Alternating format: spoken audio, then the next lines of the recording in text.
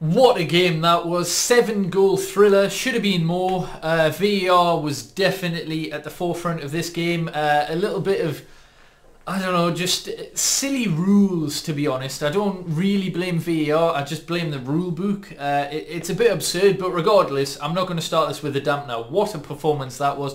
What a game. And if you're a neutral fan as well, surely you enjoyed that one. 5-2, unbelievable. Again, could have been a lot more goals in the game. But yeah, the first chance came to Bournemouth, and it was a sloppy piece of defending. We couldn't get it out, and then obviously was it Stanilas who scored? I think it was, but yeah, he put the ball through Maguire's legs, and then round the post from like a yard from the touchline. So it was a good goal. Just, well, for Bournemouth anyway, but for us it was another comical error. But that's something that's good. Not the error, the fact that even with a calamitous error, and I mean the second goal was another calamitous defensive error, we've still absolutely demolished the opponent. At the start of the season, that would not have happened at all. We would have struggled, we probably would have went on to lose, and yeah, that would have been that, all because of a stupid defensive error. But we didn't let that bring us down.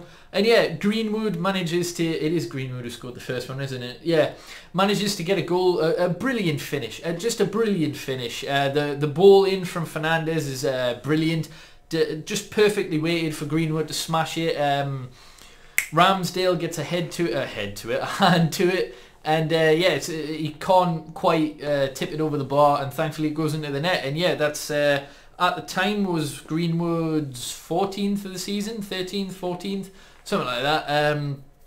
But yeah, shortly after we get the second, and I'm just trying to formulate which one was next because it was so high paced, just so many goals and so many opportunities as well. So the next goal, oh, it was the penalty. It was a handball. You know, he's battered it away, the defender, with his arm. No real complaints there, I don't think, from Bournemouth fans or anyone really. It's a handball. Rashford steps up. What I like about this is Bruno Fernandes had a little conversation with Rashford and told him to take it, because obviously Bruno's been on penalty taker recently, and yeah, he gave it to Rashford to give him a confidence boost, and he scored. So yeah, that was great. And then straight after, well, okay, not straight after, but just before the half-time whistle, Martial with a beautiful finesse. This will be a goal of the month contender. Not necessarily goal of the month. You never know what's going to be struck, but perfect placement there. Finesse it from just outside the box to curl straight in off the bar in the top right-hand corner to give us a 3-1 lead before half-time. And then we were able to take a breather, and we brought Bailly on for Lindelof. I'm not entirely sure if it was an injury or just a rest, or Ollie wasn't happy. I'm not really sure. I didn't watch the half-time analysis, so yeah, I'm not entirely sure. I probably should have checked on Twitter, but I'm guessing it was just to give Bailly some game time. Correct me if I'm wrong. But yeah, he comes on, and within the first minute, Bournemouth hit the post, and then an absurd decision by VAR, in my opinion. It doesn't really matter because the match is won, so you know, it's probably good that we got a decision like this against us, because it goes to show that they do fall against us regardless of what people think. But yeah, it looks as though he's outside the box. I know the rule book says the ball, if it's on the line, it's inside, but part of the ball is out the box. I just don't get it. I really don't get it. I didn't think it was in the box, but hey ho, it's given us in the box, and he shouldered it because of the new stupid, ridiculous rule that says anywhere here is a handball, even hitting it there, which is what Bailly did. If you look at the full replay, if you freeze frame, it looks as though he's hit it about there, but on the actual replay, it's quite clearly that he's cushioned it there. But anyhow, it's given a penalty, and I can't remember who took it for Bournemouth, to be honest.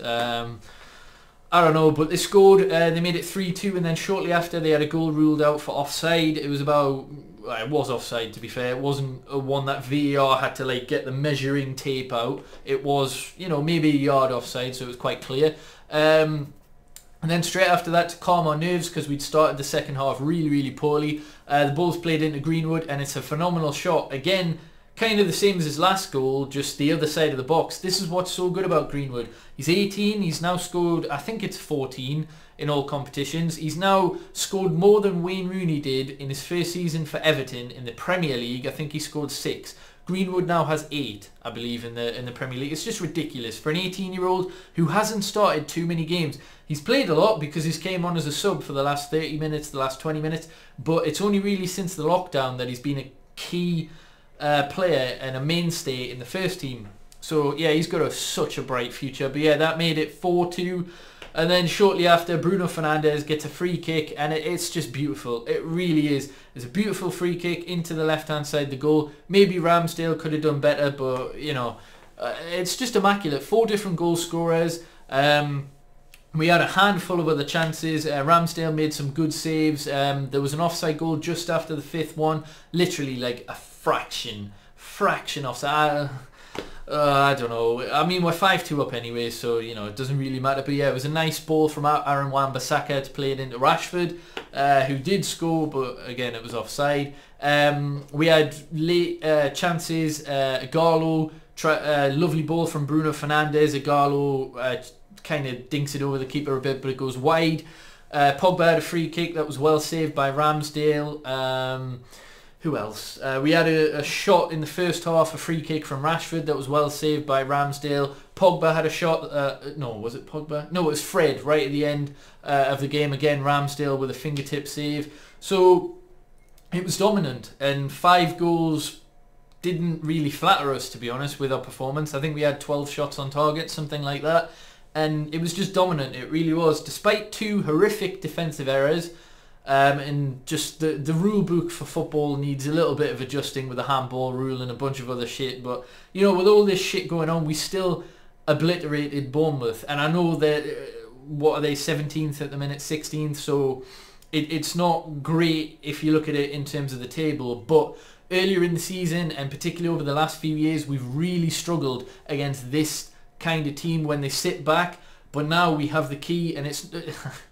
It is Bruno Fernandes. Since he's came, he is the key, but it's not just him. He's improved the performance of the players around him, which is key. We have so many creative players, so many players that can come on and score. Mata came on late on, played lovely 1-2s, could have had an assist, could have had a goal. Ighalo came on, should have had a goal. You know, we've got options. It's nice, and we still need a couple of players, of course. We're now 16 games unbeaten, and I love what Ollie said this morning before the game.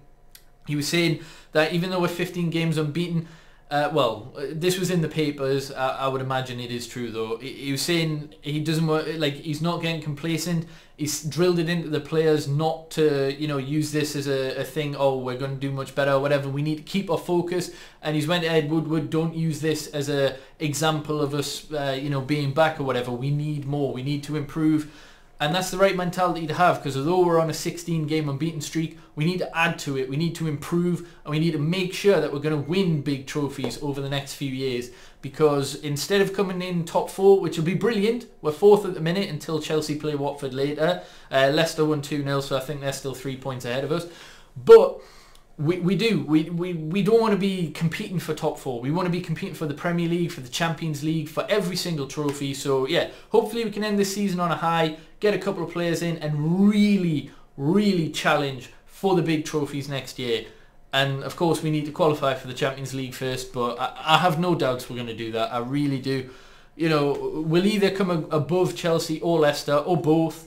We'll get top 4, and then even regardless of that, we've still got City's appeal, which might not come through. I think that'll get reduced to 1 year, so that would mean 5th would get Champions League. But on top of that, you've got Europa League being played straight after the Premier League, so numerous routes in. We're going to take at least one of them. So yeah, we'll get Champions League football next year, and we'll bring in some players, and yeah, we will really compete. But what a performance, and just, it's nice being happy about United again.